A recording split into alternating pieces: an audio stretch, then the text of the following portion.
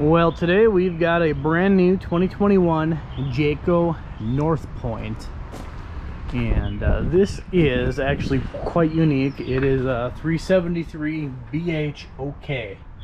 I'm gonna show you a few things on the outside. I don't typically do that, but on this one I do like it. I feel it's warranted, so well, here we are.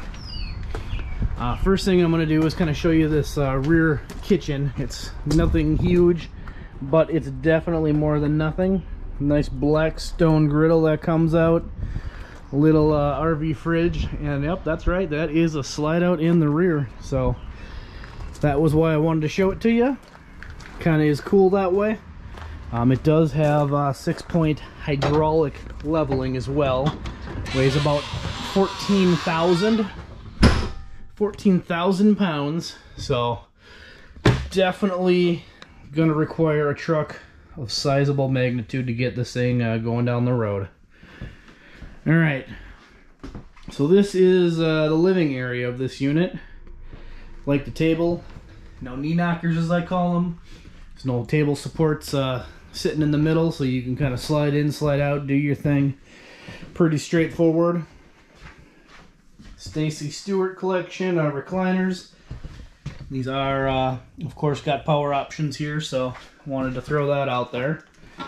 I am gonna spin you guys this way.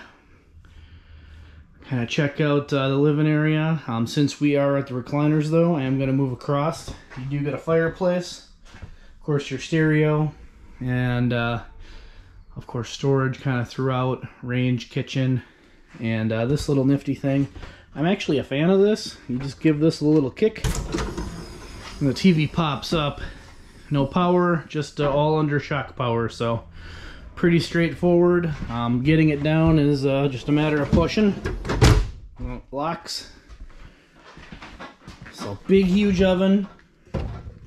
Nice big stove. Storage throughout. Did a little bit of digging. This is actually designed for a cutting board that's up underneath the front bed. Storage, all that good stuff. This fridge and freezer is just huge. Ice maker, you don't see that in these things too often. It is residential, so we'll have an inverter. Most people who are camping in this are going to be plugged into power anyway, so I do like their Jayco clock. I don't know why, I'm a fan. It is what it is. USB power ports hiding down in here. Plenty of deep storage, as it were. And now I'm gonna have to walk you all the way to the rear. I guess I'll show you the kitchen sinks. It is separated. Got some trash in there. Everyone nowadays should probably know what that is, so no surprises. This one does have a loft. I don't know if you caught it on the intro, but a little staircase going up, and of course you can turn the lights on, kill them, that kind of thing right there.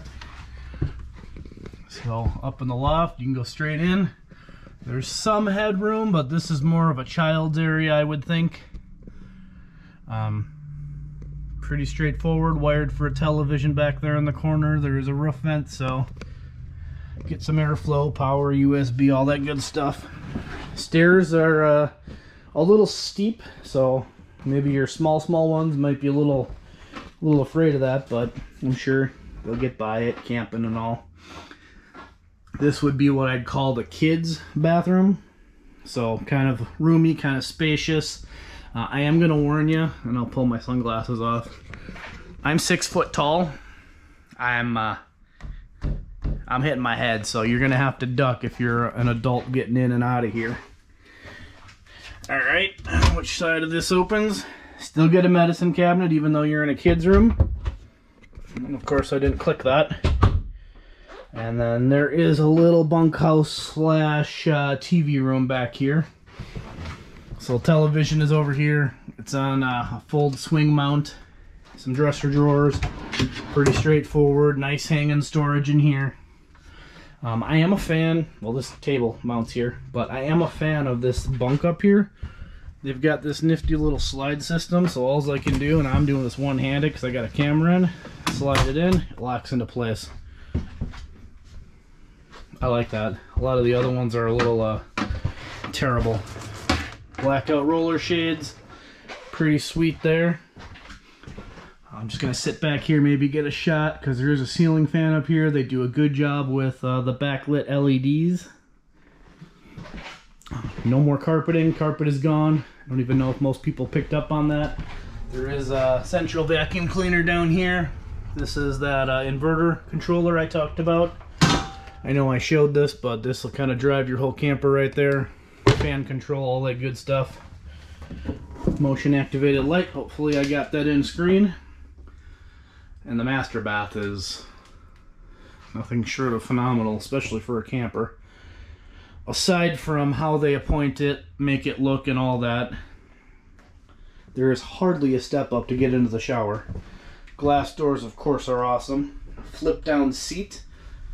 And then, I mean, it speaks for itself. You don't typically find this in a camper. Obviously, these North Points are a little nicer. Nicer fifth wheels will have nicer bathrooms, but I'm still just always blown away. Alright, I don't even know where to start in here with you guys. So, here's the bed. Cross ventilation. It does come with all these pillows. It's not just, hey guys, figure it out. I don't know if you noticed all these little light controls setting all around, but you can turn lights on, all that kind of good stuff. These are just temperature sensors, so you'll have different zones. Dresser over here, nice underlit. Television in here. This is a quiet, cool air conditioner. Don't have that big gaudy thing sitting in the middle here, so hey, there's me again. Very, very nice that way. This is, of course, prepped for washer dryer. Shelves kind of throughout. There are more pillows sitting in here.